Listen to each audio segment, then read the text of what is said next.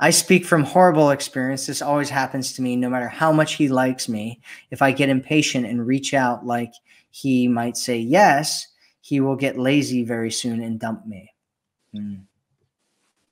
And so she says, so could please elaborate on how that could work? Thank you. And so what she's talking about is showing interest, right? So showing interest in a guy and how that can work without turning him off and pushing him away.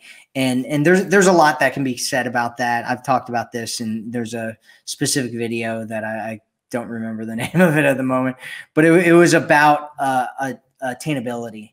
And basically, a lot of women have become, it's one of those things where you don't want to go to extremes, right? You don't want to be on the extreme side of like so available and open, right, and you're always there and you're waiting for his call and you're like, oh, you know, on top of him. But you also don't want to be so unavailable that he's like, you know, she's not really interested in me. Yeah, absolutely. You know, one of the things I think can be good is, you know, making yourself available, but maybe, you know, making him, like you had said before, Matt, when you make the man invest a little bit, that kind of gets him investing in her and really seeing the value in her, you know. And so in a particular situation, if he's showing interest in you, you can show interest back to him. But maybe what you do is you do it in a way where you're having him invest a little bit. Like, right, if he's going to meet you somewhere for a date, maybe you meet a little bit closer to where you live. Or maybe if he's going to meet you on a particular day, you know, maybe you make yourself available on a day that's convenient for you, right? It's not necessarily that you're making it hard on him.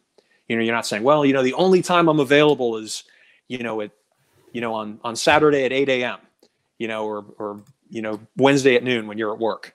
You know, you don't want to make it too difficult. But what you can do is you can say, hey, you know what, I can do it at these times. I can meet you at these times, where you're not necessarily throwing your schedule out wide open, saying, hey, I'll meet you whenever you want, because then you're just showing, hey, you have a life, and you have value. You're demonstrating it. You're displaying it. You obviously have value, but it's just that you're displaying it in subtle ways, and also giving him an opportunity to be with you. Mm-hmm. Yep, absolutely.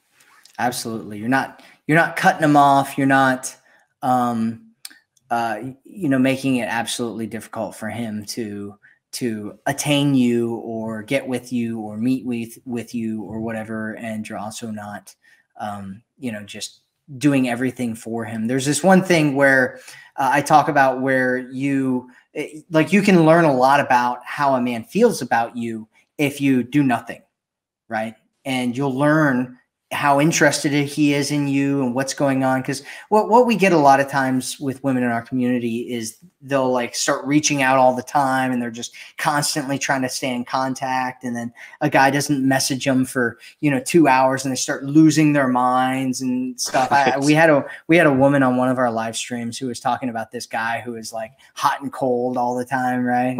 And she was like, he's hot and cold every day. And I'm like, what does that mean? You know, like, what do you mean by that? And she was like, well, he disappears, and then he won't talk to me again until the next day. And I'm like, you know, that's like normal human communication. Like, people have to eat and go to bed, and they have other things going on in their lives, you know? And it's one of those things. Sometimes people, you know, we all get kind of wrapped up and caught up in things because our emotions get involved. And next thing you know, we're like attached to somebody. And so we're like grasping on, we're like, we want more because we're getting those like dopamine hits from them contacting us. And we're like, you know, I'm so excited about it. And then the person doesn't contact us, and it's like, oh, what are we going to do? What am I going to do? Right. And then you start losing your mind. So you're like texting him and stuff. And he's like, whoa, what's going on here? You know? And so it's good to just back off and give it, you know, for most of the women that are in those kinds of situations, they're usually overdoing it, like way overdoing it. And so you just got to like relax and calm down and just chill out for a little bit and start focusing on other things, have other things going on in your life. Right. That is key. That is key, Matt. It's like if you have other things going on in your life, then you aren't going to be solely focused on this one individual, right? It's like, and I'll even add something to that is further on, even when you get into a long-term relationship, you should still be developing friendships with other people. Like I have siblings that are married, and just because they're married doesn't mean that they don't have friends now. It's like they still need to have friends and lives, because if you end up, that other person in that relationship is the only person in your life, you're going to like smother them. And that's not really fun to be in a relationship like that. Right. Yeah. And the only time where you can really kind of do that, not worry about it, is if the person's totally on with you, right? There's this thing that I call mirroring, where if the guy is all in on you, you can be all in on him as well. And it doesn't hurt. Right. But if he's pulling back and you're still, all in on him, what's going to end up happening is you're going to start chasing him. You're going to start smothering him. He's going to start feeling like he needs to back away. And you're just going to put yourself into a situation that you don't really want to be in.